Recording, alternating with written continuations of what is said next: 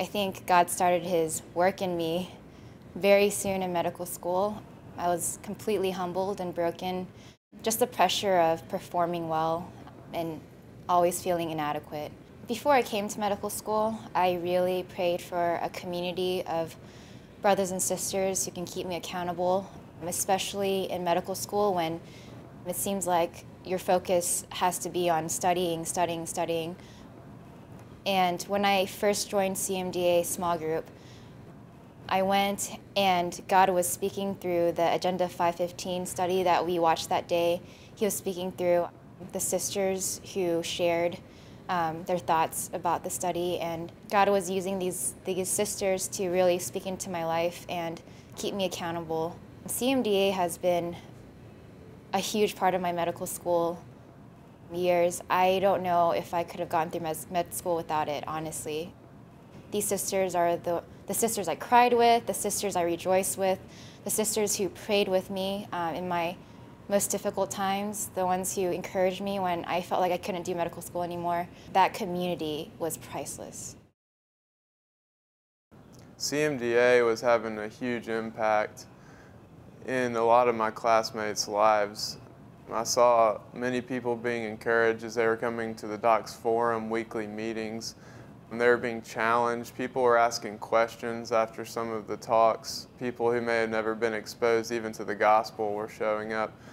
But also I saw people's lives just being totally changed by going on some of the mission trips with Ken and the CMDA teams.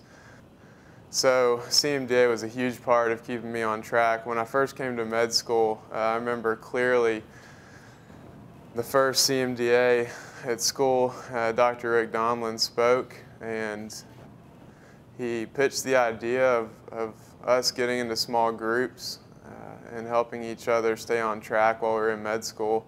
And so Dr. Donlin actually started one of those groups, and I just remember that fall, he totally shattered the dreams and the thoughts that I had for myself in medicine, and he really directed them to what the life of a disciple, a true disciple of Jesus, should look like who's going into medicine.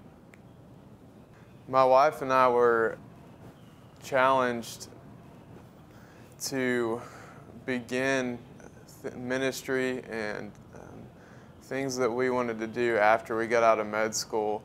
And we asked ourselves, why we weren't doing them now, why our lives were on hold during medical school. And so we decided to go ahead and move in to an inner city neighborhood in Memphis because we wanted to be involved with caring for the poor and living among the people that we wanted to serve. So we moved into Binghamton in Memphis, and God has been using that experience to form many incredible relationships with our neighbors. I spent the summer working alongside Dr. Michael Farmer. He is a radiation oncologist and involved with CMDA. It was the most impacting summer I've had in my lifetime, I would say. I had never really seen a doctor live out his faith in that way, and it was just an incredible model for me to have. And we spent day after day in the clinic and in the hospital constantly studying the Bible with every spare second that we had, in prayer, sharing the gospel with patients, praying with patients. It was just an incredible example of a man that was a Christian first and foremost and a doctor second. Just very encouraging and eye-opening for what I have the potential to be able to do in my practice when I am a physician and now in day-to-day life.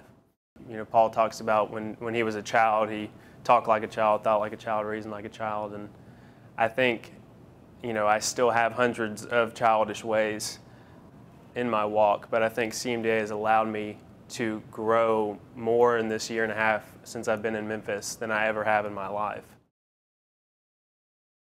When I came to Memphis, I was a little bit leery. I only knew one or two people, and one of my biggest fears was, am I going to find a family of believers? My first couple of months were awful. I was so stressed all the time. I had a hard time getting to know people, and then I heard about the CMDA Bible study, and when I went, I was instantly greeted with a bunch of smiles and hugs, and I knew I found a place.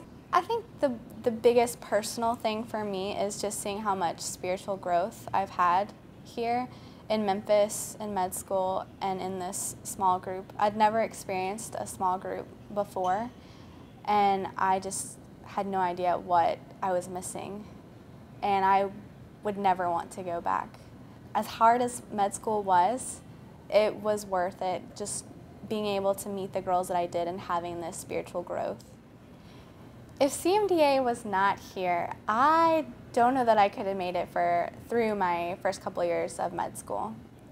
The CMDA small group, our Bible study group, was my family, was my love, was my support. I just don't think I could have done it without those girls. We shared everything together, and I needed that the first couple years of med school, and I think everybody needs that, honestly. And whether it's just a season of learning how to let other people care for you or how to care for them or learning about discipleship, all those things the CMDA group taught me, and I feel like I am now on a platform that I can go forth and succeed in residency and succeed in those anxieties and those fears that I have based on the things that CMDA taught me.